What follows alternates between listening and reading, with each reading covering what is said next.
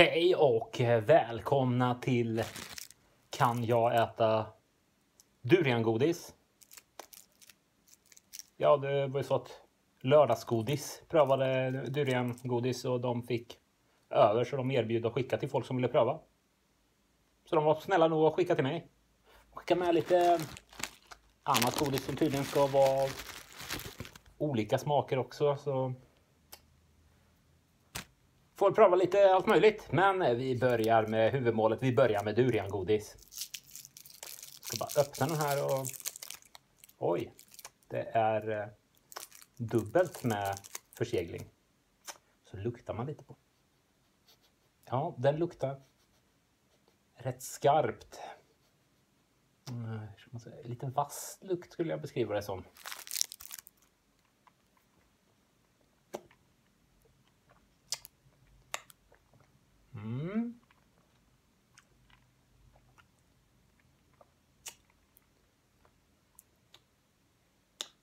Där känner jag lite fruktsmak.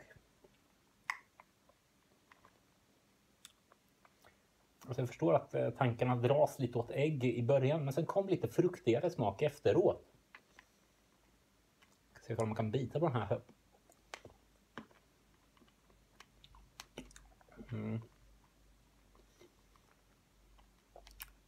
Lite kolafruktaktigt. Inte kolafrukt utan... Ja.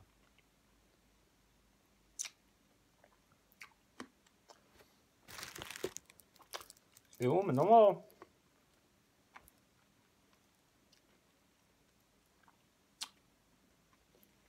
Ja, tankarna förs lite åt äggnodd. Inte för att jag någon gång druckit äggnodd, men vad jag inbillar mig att det skulle smaka i alla fall.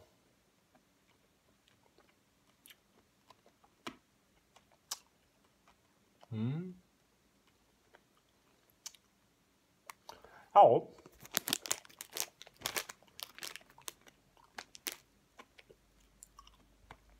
Ska vi se ifall Maloccos crazy face är någonting i jämförelse. Då får man först svälja den här kanske.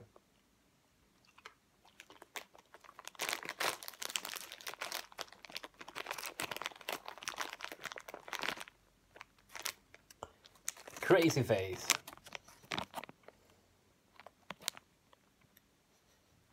Känner ingen doft från den.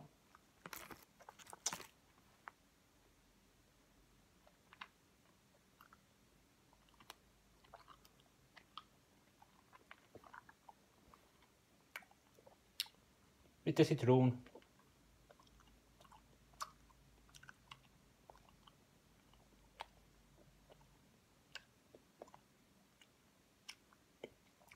Det var gott.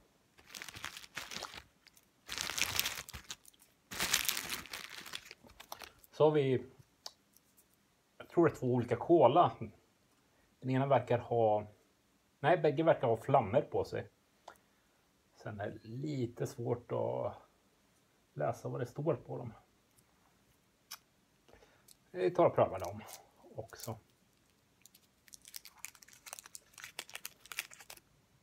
En rosa liten sak.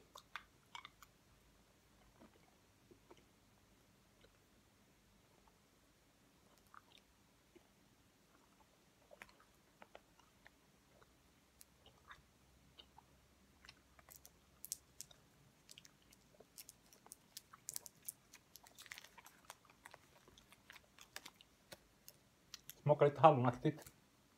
Som en orange liten sak.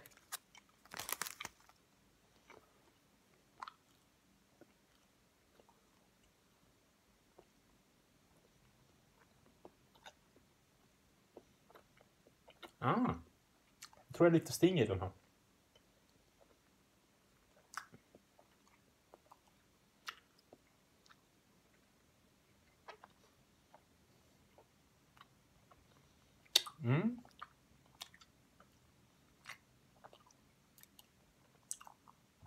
Bränna till lite grann, men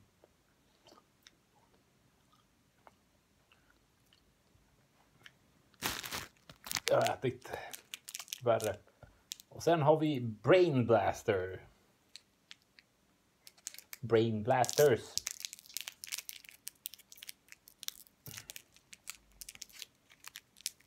Ja, det var en svåröppnad liten rackare det här.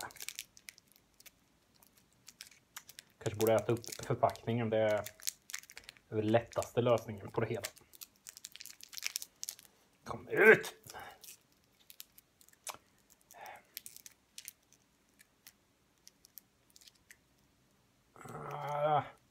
Ser en liten öppning där.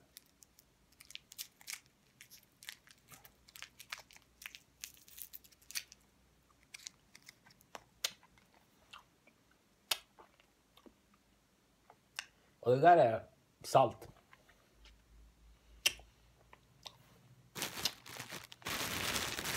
Ja, salt är ju inte jättegott. Och det här samma eller?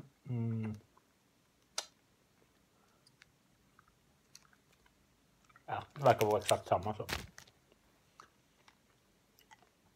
Det var väldigt mycket salt i början. Så här lakrits.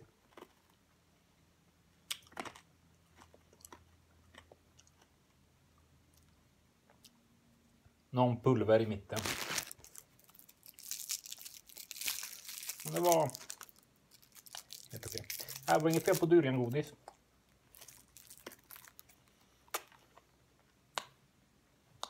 Tar ett tag och vänjer sig vid den här första smaken som är lite äggig, kanske lite rutten ägg, jag vet inte. Nej, rutten ägg luktar mycket värre, det gör det. Så durian-godis. Helt okej.